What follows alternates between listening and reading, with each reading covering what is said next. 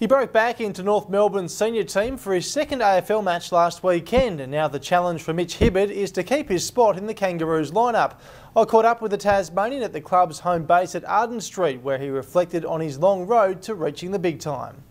Mitch Hibberd is loving his life as a professional footballer. 44 of your best mates, so it's pretty fun coming to work every day. But it's business, sort of a business now that we've got to get the wins, and everyone gets pretty flat when you lose. So hopefully we can get a few more wins the second half of the year. His career started in his home state of Tasmania, where he rose through the ranks. Hibberd will run with the ball. He has a snap.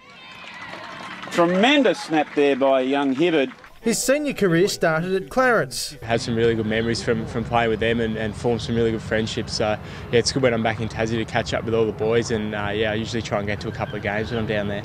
And he speaks glowingly of the Tasmanian State League. For me to be able to play senior footy at a young age and get used to bigger bodies and things like that was probably fast-tracked my development a little bit. So I definitely think that when I got to the AFL level that it sort of helped just playing against older bodies growing up.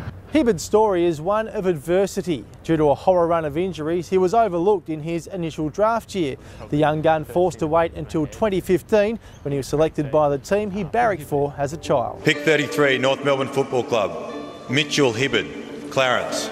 Coach Brad Scott told the young gun he'd be making his AFL debut against the West Coast Eagles in round 1 this season. You know what you need to do.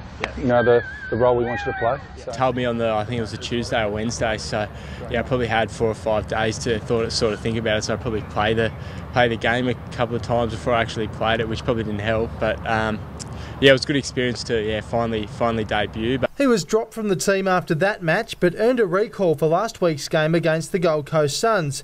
Hibberd is one of 2 Tasmanians on the Roos list alongside key forward Ben Brown.